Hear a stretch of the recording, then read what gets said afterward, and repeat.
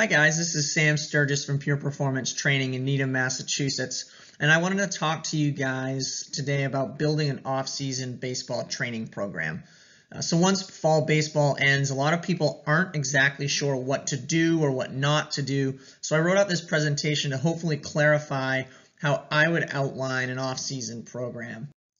So you've gotten to the end of fall baseball, which is typically the middle or the end of October, and you're looking to figure out what to do next. The first thing that I'm telling people to do is put the glove away and stop throwing for a few months. Throwing a baseball is violent and it's a destructive motion on the shoulder and elbow, so we really want to make sure that when young guys have accumulated a ton of innings throughout the spring and summer seasons, that you're able to take advantage of some downtime and allow these joints to deload so they can heal. The research that's out there demonstrates that guys are 5 times more likely to get hurt if they don't take at least 3 to 4 months off from throwing per year. So we can see pretty definitively that it's really important to take advantage of this rest period. And then as far as training goes, you should have about 5-6 months of off season where you can really get after it and work on becoming a better athlete. So you're working on things like strength, power, mobility, recovery, and endurance, amongst other things. And then playing another sport can also meet these needs as long as you're able to manage, a training program while playing a sport appropriately. So on the previous slide, I mentioned becoming more of a generalist. So what does this mean? This means getting away from hitting, getting away from throwing and other baseball-specific activities for a couple of months and working on general aspects of just being a good athlete, like strength, power, endurance, mobility.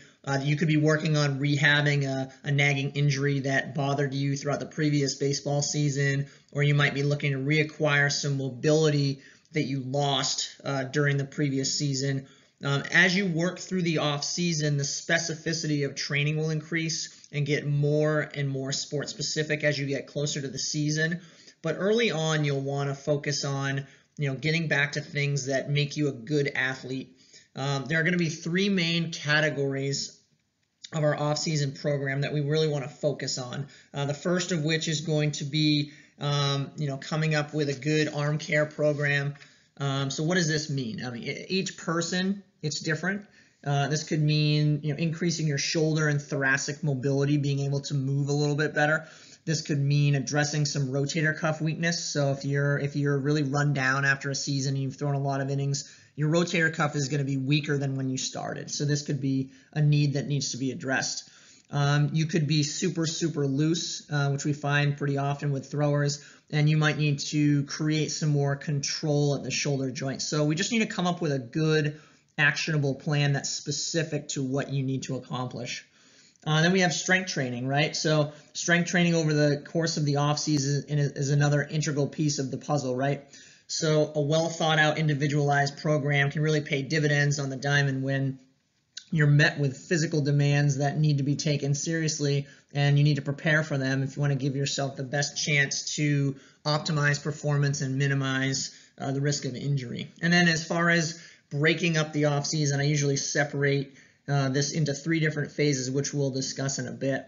And then, of course, nutrition needs to be addressed, right? So we need to make sure that your daily actions in the kitchen align with what you're trying to accomplish during the off season. You might want to gain weight and increase power and velocity. You might want to lose weight and increase quickness and agility, or you might just want to maintain the weight where it's at and simply just improve the quality of movement and just develop general athleticism. So whatever your goals are, you need to plan accordingly with your nutritional goals. So phase 1 is all about creating a platform for the rest of the off season. You want to build overall work capacity, muscular endurance, and improve overall recovery.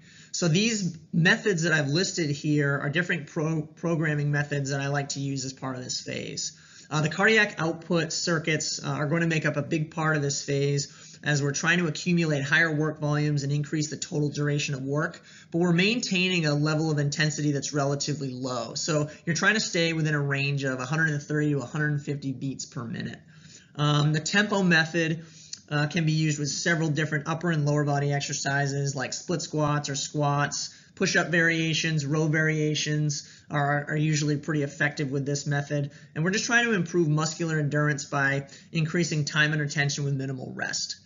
The high resistance intervals are drills that you can incorporate that are going to improve overall recovery and the endurance of explosive fast twitch muscle fibers. So if we think in the context of being a baseball player, you need to be explosive and powerful. We also have to maintain that over the course of a 7 to 9 inning game, depending on what level of baseball you're at. So these qualities definitely need to be addressed. Also, at the beginning of the off season, some guys are going to feel great and they're going to be ready to attack the program as it is, or they're going to need to have more rehab oriented goals. So they may feel banged up and they might need to address some hip or shoulder range of motion. They might need to restore position and function of a shoulder and their thorax, before we really start loading things up in the next phase of training. So for high resistance intervals, sled pushing or heavy med ball throwing is going to work best for these. Typically, we're working at 100% intensity for 8 seconds. Then we rest for 90 seconds to 2 minutes. If you want to be more specific here, you can use a heart rate monitor, and then whenever you get down to 130 beats per minute, you'll resume your work intervals again. Typically, 10 to 20 sets of these are ideal for this method of training. So here are a couple examples of a tempo method. These should be programmed at the end of a cardiac output day or an HRI day, just because you're going to be accumulating quite a bit of fatigue. Usually I would program one upper body variation with a lower body variation. Each rep should take between 6 and 8 seconds. Each set should take between 45 to 60 seconds, followed by 45 to 60 seconds of rest. And then we'll repeat 3 to 6 times, and then you'll want to program once or twice each week. So now that we've gotten to phase 2, this is going to really be the meat and potatoes of the off season, where the focus is now shift towards force production, so strength and power. And you're also going to start transitioning back into your return to throwing programs. You're going to start getting some swings in, or even some fielding work depending on the availability of indoor space, or even depending on the weather outside that you may have. And this is really where we're going to start transitioning to a little bit more sport-specific training and also your skill work. So here you have it. These are really the go-to movements on the strength and power exercise menu that I highly suggest that you work with. Each person's going to utilize different variations depending on their injury history or their training experience, their position, amongst other variables, but we'll go through these in a little bit. So let's start breaking down this exercise menu. Okay, so we're going to start with deadlifts.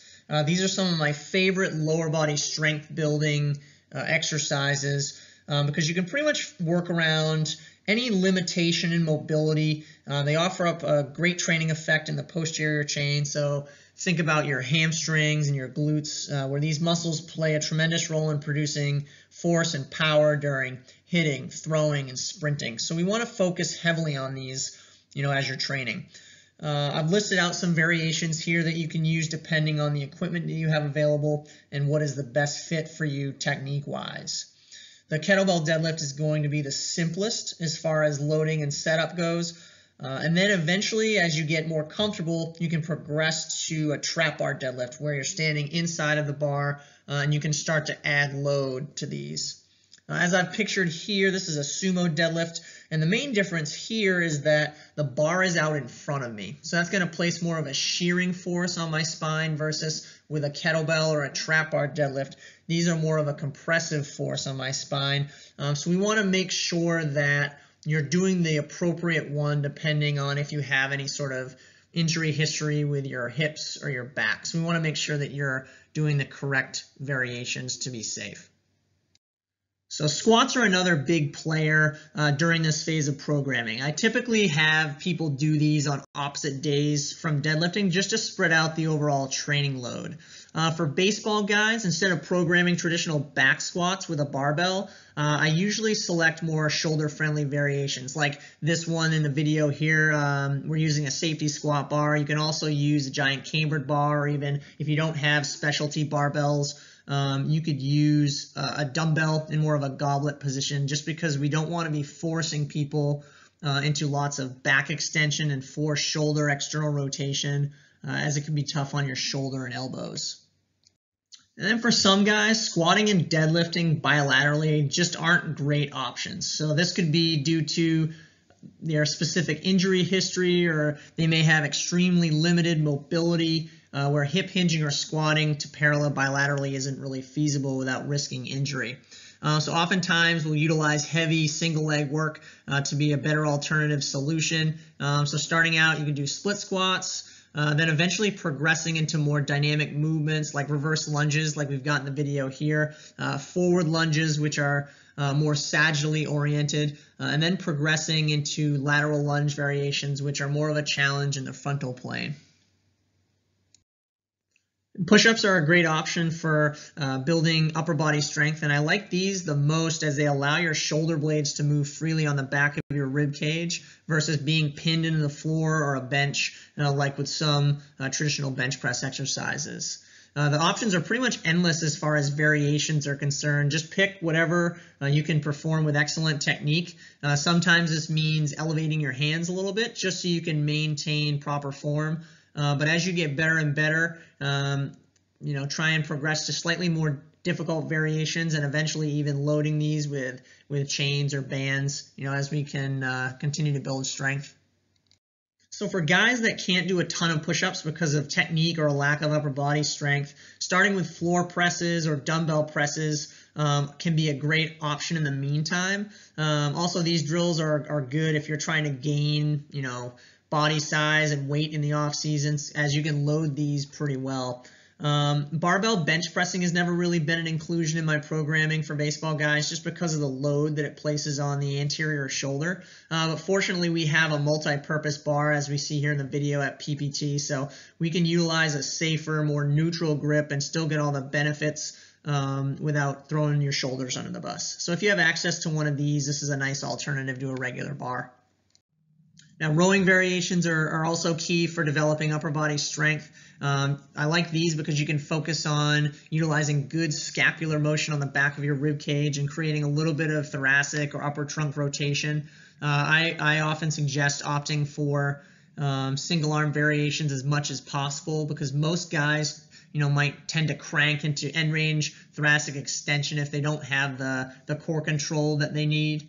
And then you can use a bunch of different equipment options, from cables. You could support your chest on a bench. You could use dumbbells or kettlebells. And if you have one, you could use a TRX as well. So now we're going to look at some power development drills. And I've got a couple here that we like to start people off with. So we've got more of an overhead med ball slam, where we're trying to control excessive back extension as we reach overhead and slam the ball into the ground. The next drill is more of a hip toss drill you can use earlier in the off season while you're still down from throwing. But you can start working on improving your weight shifting and receiving force into your front hip. And then you can progress into more of a shot put throwing drill as you're trying to replicate throwing a little bit more closely. And then as we get closer to the season, trying to implement some more position-specific footwork, or try and reproduce the motions and stresses you might see in practices and game action. So an example of something that I might program would be this rock back rollover slam, where we have a good weight shift and explosive pull-down motion you'd get while you were throwing. So we're just trying to get as specific as possible here. So you're almost there. It's February, and you've hopefully started hitting and throwing, and you should be really close to being ready for tryouts in 4 to 6 weeks. So at this point, your training load is going to decrease gradually the closer you get to March. The volume of strength training will become lower and lower, and you should be focusing more on drills like speed development and things that might have a little more direct carryover positionally. This is where training is going to be slightly deprioritized and skill work becomes more of your focus. This doesn't mean stop training, but just be aware that there's a give and take relationship there. Drills that are going to focus on agility and quickness or change in direction are going to be a nice fit at this point. They won't necessarily detract from your throwing and hitting programs, as those are really ramping up. But at this point, you've done your strength training. You're a beast. Now let's get as explosive as possible and take full advantage of the gains that you made this offseason. Here are some examples of drills that would fit nicely into this phase of programming. So drills like lateral hide-ins, where you're being explosive off one leg and accepting force into the other leg, are great. And then eventually you can progress into more integrated sprinting drills that carry demands that are more sport specific and can be even position specific. So you just have to be creative with some of these. So guys, first off, thank you very much for taking the time to check out this presentation. I really enjoy teaching others about how much strength training and becoming a better athlete can really take your game to the next level. It's really important that, for young guys, especially as you work towards being a better baseball player, that you have a much greater appreciation for the process and how you're going to get there. Being consistent, having a solid, actionable plan with both short-term and long-term goals in mind are really going to set you apart from the rest of the guys out there. If you have any questions about training or want more specifics on what to do, please feel free to contact us here on the PPT website on our contact page, and we're happy to help in any way that we can. Best of luck the rest of the off season, and especially this upcoming spring and summer baseball season. I hope you guys are successful. Thanks.